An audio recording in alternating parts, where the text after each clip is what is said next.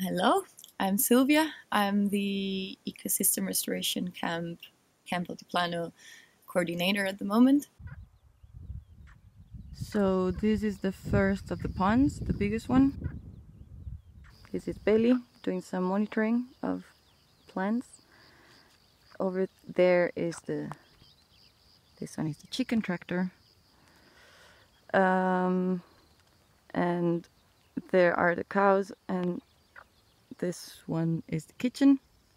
This one is the bunkhouse where most people could stay over, and next to it there's the roundhouse. On this line straight there's all the other ponds, which I'm gonna show you. The benefits of having the ponds are multiple. The first is that they're collecting rainwater coming from the surrounding catchment. So it's also a control of erosion. It increases the humidity in the soil around it as the water infiltrates. That in turn increases the organic matter around because there's more vegetation, and that's also increasing soil quality around the ponds. It's also a place for wildlife. You see there's a little frog here in the middle. There's birds coming to breed here, snakes, and a lot of tadpoles, foxes and wild boars are coming to drink at the ponds. And it's also a very nice recreational spot.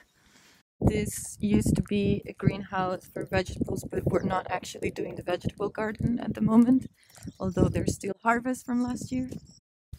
Cows.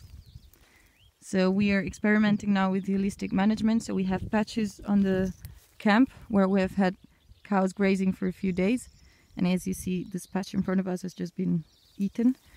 And the sturdier plants are the ones that survive. And we have to find a balance in between the amount of time the cows spend on the land and the amount of food they have, so that they actually improve the soil by the manure that the cows are bringing and by the moving of the ground that the cows do. Here we have the almond trees with the ground cover around. The cover crops are turning yellow because summer is coming, and the service of the ground cover is to protect the soil, to keep the moisture in, and there's a lot of tap-rooting plants, so they basically break through the soil and make a better structure for the trees. And there's nitrogen-fixing species, which are again a source of they collect nitrogen, make it available for other plants, so they make it available for the trees. And what we're going to do is these cover crops are seeding, so they're going to have seeds coming out and spread through the land. We're going to be able to cut the grasses and leave them on the ground as mulch, again to protect it and to keep the moisture in.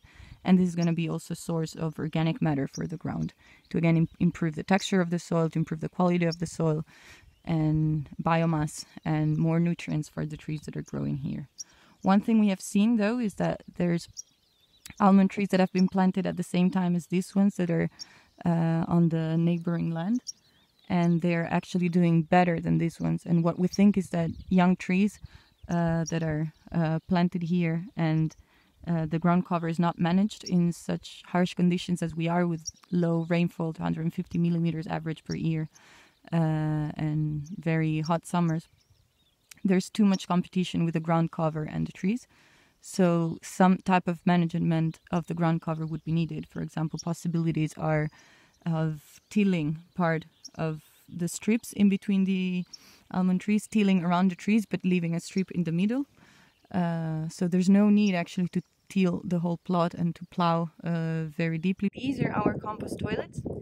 We have 3 separate toilets and we only use one at a time.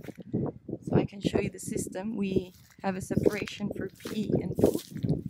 The pee goes in a barrel, which ends up in this compartment. And whenever the barrel is full, which is this one, we can tap it out, mix it in a ratio 1:10 with water, and use it as a fertilizer. So here you see the 3 different compartments of the 3 different toilets. We use one at a time because when one is full, we let it sit for a year, and in that period The temperature can reach up to 70 degrees and kill all the pathogens, and then the poo can be used as compost for the trees. So once one compartment is full, we move to the next toilet. And now we can see how the toilet looks like from the inside. Here it is. A really simple, nice, comfortable toilet. And this is the kitchen, car and the kitchen. It's completely functional. It has a gas stove, fridge, solar panels that are on top of this roof, which are giving electricity to the whole camp. The outdoor shower that we built, so it uses water from the pond and it gets heated up in this black bucket. And then there's an electric shower head, so we connect it to electricity and it basically pumps the water out of the bucket and gets you a nice shower. And here we go into the kitchen. Et voila.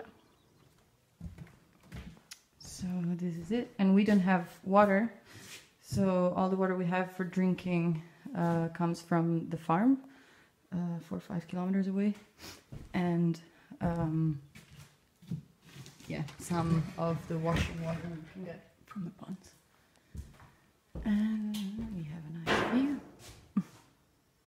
So this is the bunkhouse, which, as I said, at the moment is not ready inside for hosting people, but it will be.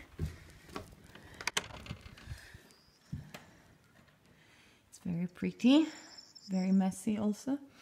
So here there will be beds. And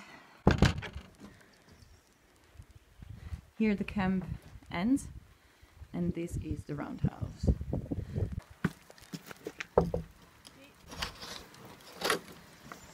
Here it is. Lizzie's belly. She's living here at the moment. There's a super nice ceiling with wood.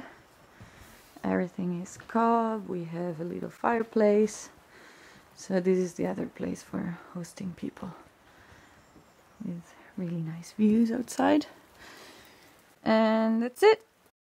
The idea of the camp is to be a place to train people about land restoration practices. It's to have a place where people can experience and learn, and also an example area for whoever comes from outside, but also for locals, to share what their knowledge is and to see what works and what not in ecosystem regeneration.